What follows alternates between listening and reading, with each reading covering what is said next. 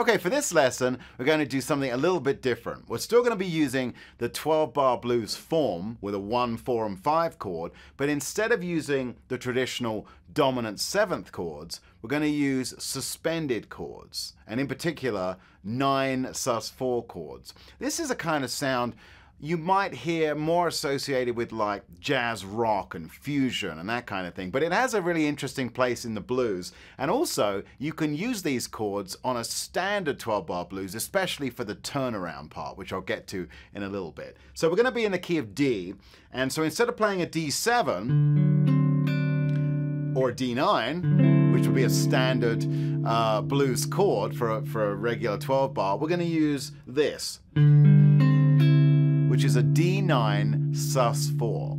And the difference between the dominant 7 and the sus4 is this chord is more dreamy, it's less resolved, it's kind of open sounding, right? And it's not really pulling your ear as hard to the 4 chord as the dominant 7 does. So it has a different kind of mood. And it's particularly interesting when you come to play solos over this kind of thing as well. So how do we play a D9 sus4? Well, one way you can think of it is it's a C chord with a D in the bass. And again, that has that kind of unresolved quality to it, right?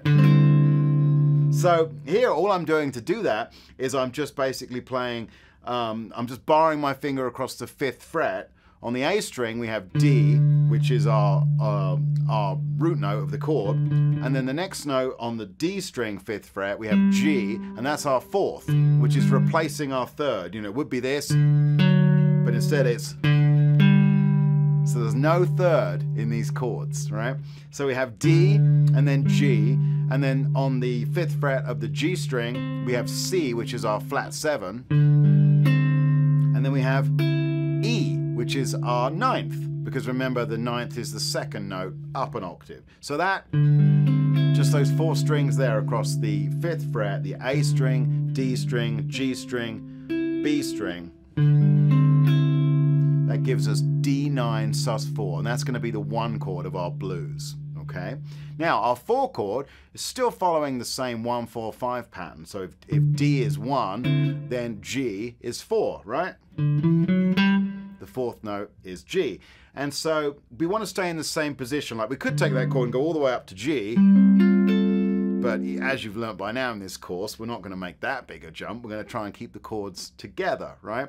So for my G9 sus4, think about this, it's really F over G, right? And where can I see an F chord around there based out of the cage system? Well, I can see this D-shape F chord, right? Just like you could say I was playing the G-shape C chord with that D in the bass, right? So if I see my F triad here, I need a G in the bass because G, it's a G9 sus4. So here's a G on the D string on the 5th fret.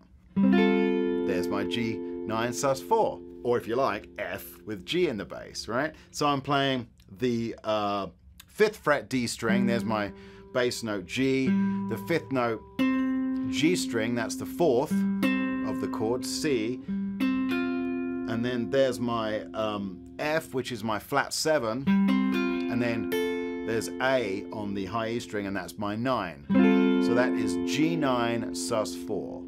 So we have D9 sus4, going to G9 sus4, if you hear the bass underneath it, right? And then for the 5 chord, we're just going to do the old up 2 frets trick, and we'll take that G9 sus4 and just move it up 2 frets for A9 sus4, based around the 7th fret D string A note. So we have the 1 chord, D9 sus4, we have the 4 chord, G9 sus4, and then we have A9 sus4 as the 5 chord. So that's our basic 1, 4, 5 chords, okay? Lovely open sound. Now, to create a little bit of movement, so we're not just holding that 1 chord for the whole of the D9 sus4 part of the blues, the 1 chord, we're going to play a little inversion here. And if you think about these notes, I could grab something like this.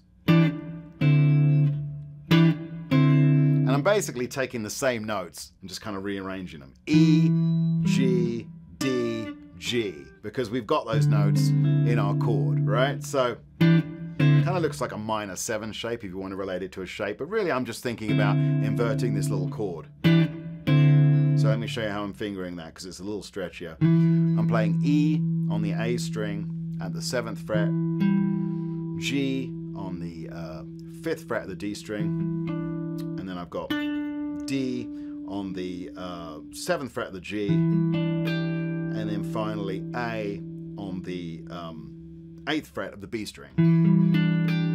So yeah, and once again, as I've been saying through this course, in the context of, say, E minor 7, that would be an E minor 7 chord, but in our context, it's a D9 sus4, because the bass below that is holding a D. The bass player holds the key to this stuff. So that would be how I might create movement there. D9 sus4, and then up and back, okay? And then same thing for the G9 sus4. I'm just going to do this exact same thing, just move it down a string. And so how am I going to voice that? I'm voicing it the 7th fret on the D string for the note A, 5th fret on the G string, the note C, and then I'm flattening my pinky, and you could use 3rd and pinky if it's more comfortable, over the 8th fret to pick up the notes G and another C, right? So I'm just kind of repeating that inversion.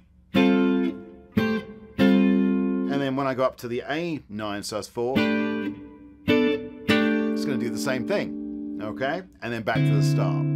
So not much to this one other than the sound of these chords. These chords don't sound as traditionally bluesy. They have a more open sound to them, and that can be refreshing. So in the practice session, I put together this track where we're just going to play through the 1-4-5 using these voicings I just showed you, and you can try locking in with the track.